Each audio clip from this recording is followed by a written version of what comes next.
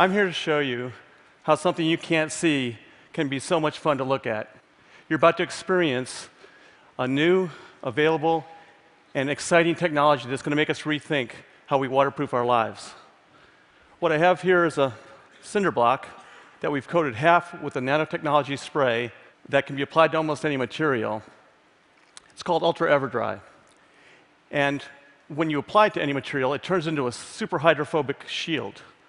So this is a cinder block, uncoated, and you can see that it's porous. It absorbs water. Not anymore. Porous, non-porous. So what's super hydrophobic? Super hydrophobic is how we measure a drop of water on a surface. The rounder it is, the more hydrophobic it is. And if it's really round, it's super hydrophobic. A freshly waxed car, the water molecules slump to about 90 degrees. A windshield coating is going to give you about 110 degrees. But what you're seeing here is 160 to 175 degrees, and anything over 150 is super hydrophobic.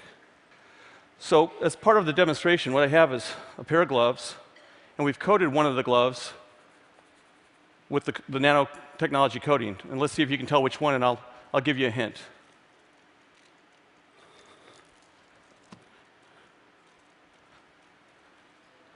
Did you guess the one that was dry? When you have a nanotechnology and nanoscience, what's occurred is that we're able to now look at atoms and molecules and actually control them for great benefits. And we're talking really small here. The way you measure nanotechnology is in nanometers, and 1 nanometer is a billionth of a meter. And to put some scale to that, if you had a nanoparticle that was 1 nanometer thick, and you put it side by side, and you had 50,000 of them, you'd be the width of a human hair. So very small, but very useful. And it's not just water that this works with. It's a lot of water-based materials like concrete, water-based paint, mud, and also some refined oils as well.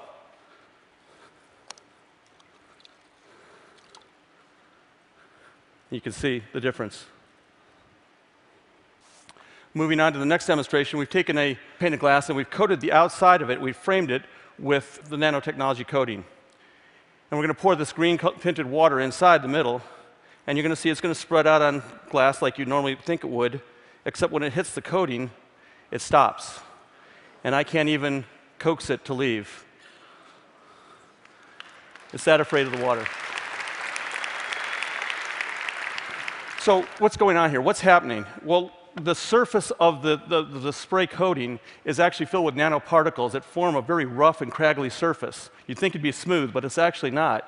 And it has billions of interstitial spaces.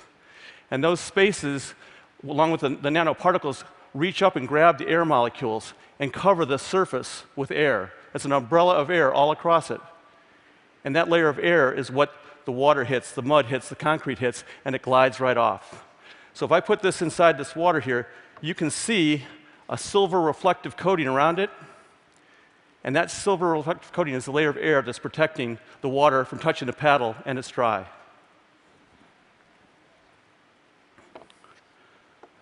So what are the applications?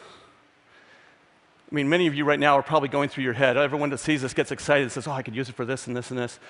The applications, in a general sense, could be anything that's anti-wetting. We've certainly seen that today. It could be anything that's anti-icing, because if you don't have water, you don't have ice. It could be anti-corrosion. No water, no corrosion. It could be antibacterial. Without water, the bacteria won't survive. And it could be things that need to be self-cleaning as well. So, imagine how something like this could help revolutionize your field of work.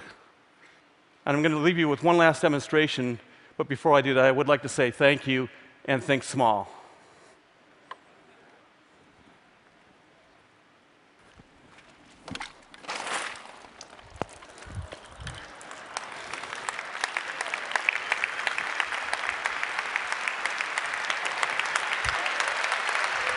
It's going to happen.